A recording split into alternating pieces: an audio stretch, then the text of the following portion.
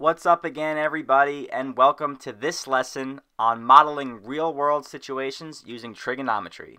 Now, we have a real-world situation here that we are going to model using right triangles and then use trigonometry to eventually solve for an unknown value. Let's go ahead and start by highlighting the key information. We have a 200-foot long zipline cable attached on the top of the tree that goes all the way down to the ground at an angle of 61 degrees. And we want to know how far away the foot of the cable is to the base of the tree.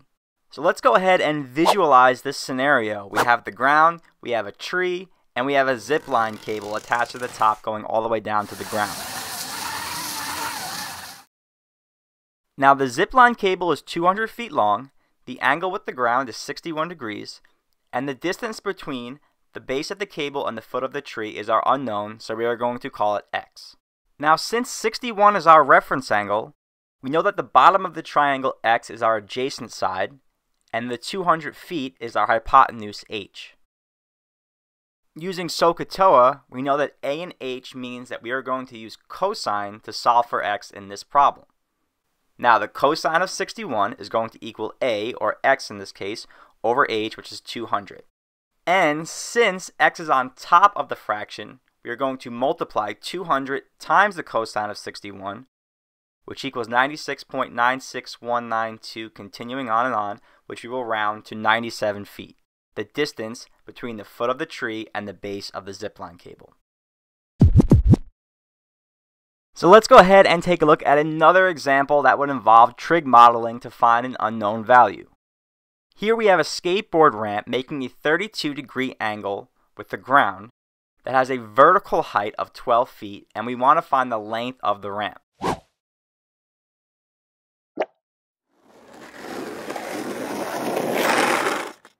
So let's go ahead and label our diagram. The angle between the ramp and the ground is 32 degrees, and the ramp has a vertical height of 12 feet, and our unknown x is going to be the length of the ramp, or the hypotenuse of the triangle.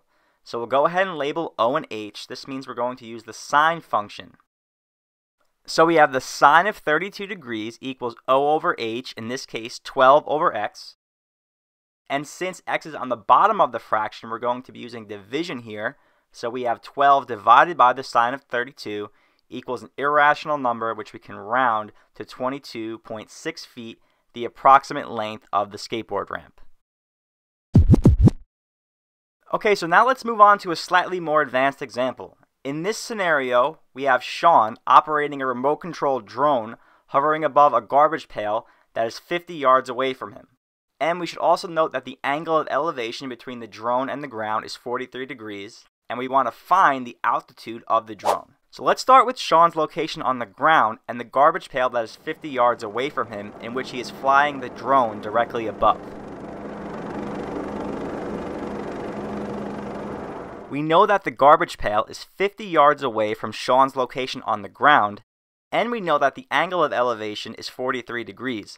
What we want to find is the altitude of the drone, which is how high above the ground the drone is flying. We'll call this vertical height x, and now we see that in reference to the 43-degree angle, we have the opposite and adjacent sides, so we'll be using tangent. So the tan of 43 equals O over A, in this case x over 50. And since x is on top of the fraction, we'll be multiplying here. 50 times the tangent of 43 degrees equals 46.62575, continuing on, which we will round to 46.6 yards, the approximate altitude of the remote-controlled drone. Our next scenario is a little bit dangerous, so make sure you're ready for this one. Okay, so we have an anti-aircraft tank that is targeting an enemy helicopter flying at an altitude of 1,600 feet in the air. The ground distance between the tank and the helicopter is 950 feet, and what we need to find is the angle of elevation that the tank has to raise its cannon to in order to hit the enemy target. So here's the fun part. Let's model this scenario. We have the ground, we have a tank, and we have an enemy helicopter that's flying in the air at an altitude of 1,600 feet. And the ground distance between the tank and the helicopter is 950 feet. Now notice that the cannon on the tank is not directed at the enemy helicopter. it would have to elevate itself a certain number of degrees in order to hit its target, and that number of degrees is what we're going to find. Fire in the hole!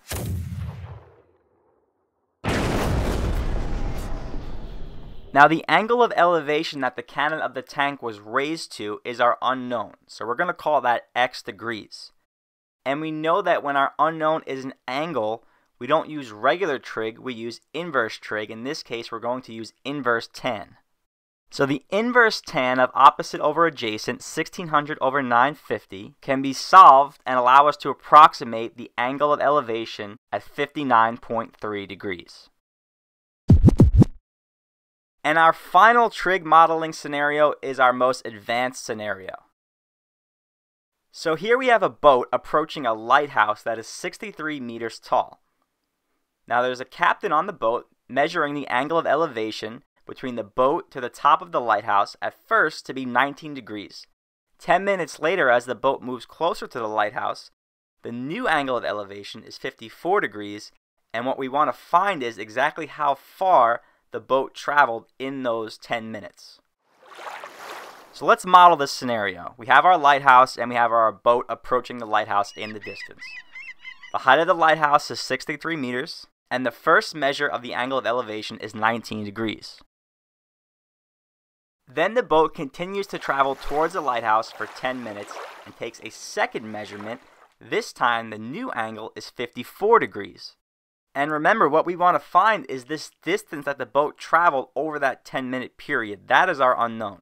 Now notice here we have two right triangles that are overlapping. We have a large right triangle with a height of 63 and an angle of 19 degrees. And then we have a smaller right triangle that also has a height of 63, but the angle for this smaller right triangle is 54 degrees. Now we can find the length of the base of the larger right triangle using tangent, which we get to be 182.97 approximately. And we use the same process to find the length of the base of the smaller right triangle, again using the tan function. And we figure out that that length is approximately 45.77 meters. Now we still haven't answered the question yet, but we are very close. If we take the length of the base of the large right triangle, 182.97, and subtract from it the length of the base of the smaller right triangle, 45.77, the difference is the distance that the boat traveled in that 10-minute period, approximately 137.2 meters. Fire in the hole! Please follow us on Instagram @MashupMath for free daily math tips and infographics.